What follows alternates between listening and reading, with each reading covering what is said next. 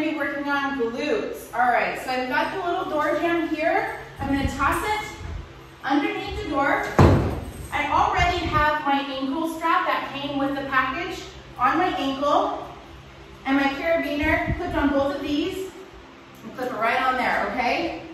So I'm gonna hold on to the wall. If you need to stretch out further, pull a chair over something to hold on to. And we're gonna start with hip abduction. So slightly bend that standing leg and kick out. You really only need to go about 30 degrees out. If you start turning this way, you're gonna be leading with your quad and your hip flexor. We don't wanna do that. Drive with the heel, okay? I also like to step just in front. For my body type, this works better. I want you to try both and you let me know which one you prefer. Then, we're gonna go into kickbacks. Pretty much same thing. But right here, we're gonna kick straight back.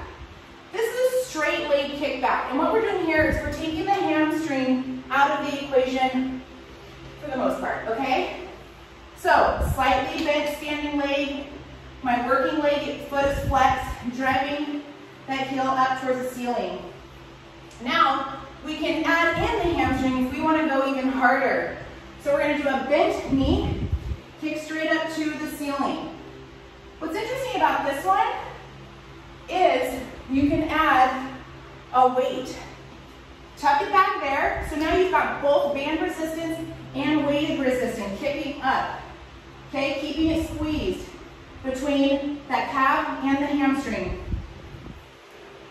Depending on the weight you're doing, do roughly 20 each leg, okay?